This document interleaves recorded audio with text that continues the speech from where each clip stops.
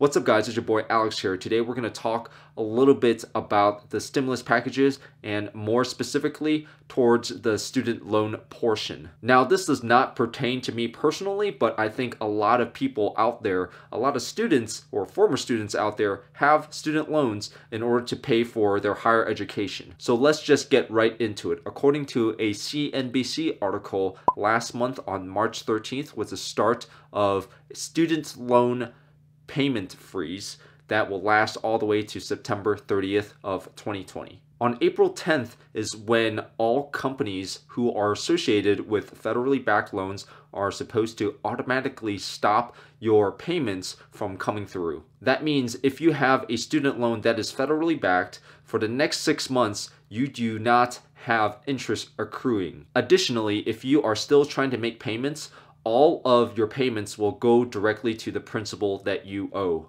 For these student loans, you will not have to apply for this program. It will be automatically done by April 10th, or supposedly done by April 10th.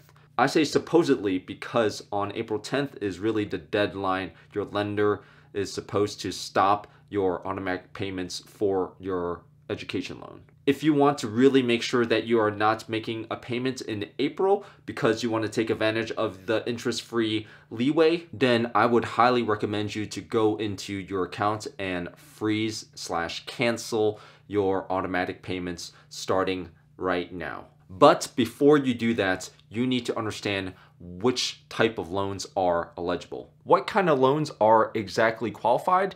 For the most part, what you really need to know is that if your student loan is federally held, to get a little bit more specific, the first type of loan is any direct federal loans. The second type is any Parent Plus loans. The third type is Federal Family Education Loans, FFELS.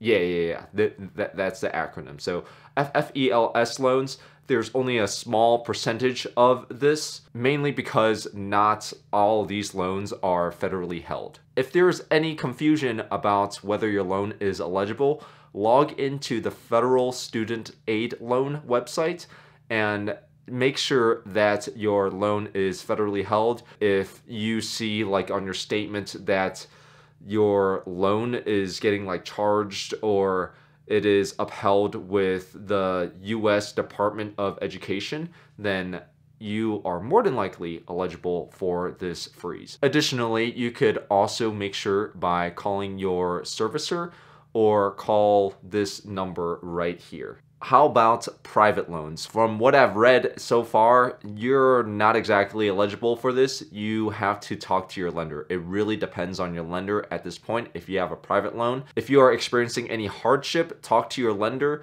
Make sure that they know that and ask for any type of aid that they have. More than likely, a lot of these will have some type of aid. They will either lower your interest rate or help you doing the same thing, like freeze for a certain amount of months, and it will not hurt your credit. It will just, you won't have any interest. You just have to talk to them yourself. This will not be automatic like what these publicly federal funded loans are. So talk to your lender. Additionally, if you haven't heard so already, the interest rates have dropped down. If you haven't done so already, if you are asking for your lender to refinance, it's probably the best time to do so, mainly because a lot of this interest rates from private lenders are lowered with the exception of mortgages. So if you have a federal loan with a private lender, ask for a refinance. If that's not a good scenario, then call your lender to see if they have some kind of program to help you lower down the payments or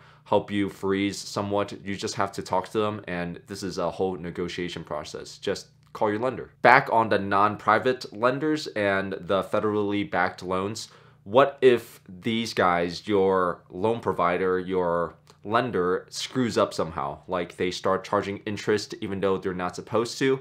This is exactly what I think you should do. You should save a copy of your monthly February statement, your March statement, and also your April statement.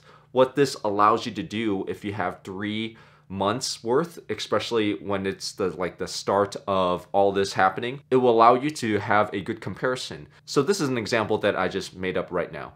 say on February, you made your February payments and your balance came out to be $12,000. And in March, you pay like a monthly automatic payment of like $200. You will come out to be $11,800 left, right? So according to the law, starting on March 13th, your lender is not supposed to charge you interest. Your balance left because you paid $200 in March for your loan is $11,800.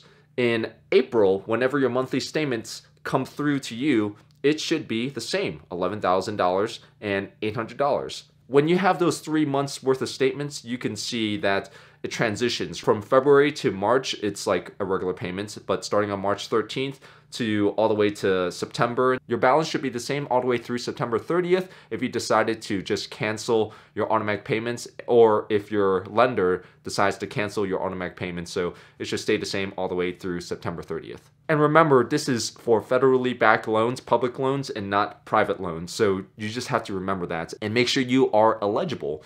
Go into your website and make sure this is like good to go, and call your lender if you are super like anxious about it and whatever. Just make sure that happens. In the case where you see your April statement increase in your balance, you should call your lender and say that you have a federally held loan and you are supposed to not pay your interest on this. You're not supposed to have any interest accruing based on whatever stimulus packages that the government passed. So just make sure you guys are on the same page, because sometimes the lenders do make mistakes and you just have to keep them accountable. And then the last question you may be asking is, if I stop making payments for my loan, even though it's interest-free, will it hurt my credit score? The short answer is no. The law prohibits that from doing that, and it essentially is telling the lender and the credit reporting companies that you are making payments normally. Like that's essentially the blanket statement that's out there right now. That is all for today's video. Thank you guys for watching. If you have any questions, comment down below, or if you need any clarification, so everybody in whoever's watching this and just the community in general will have a little bit more information and just things like that, because you know, it's helpful during these times when everybody's freaking out and things are not going as planned. Don't forget to smash the thumbs up button and check out my description if you want to know the article that I pulled a lot of this information about, so you could do your own research. In addition to that, I have a lot of affiliation links down below.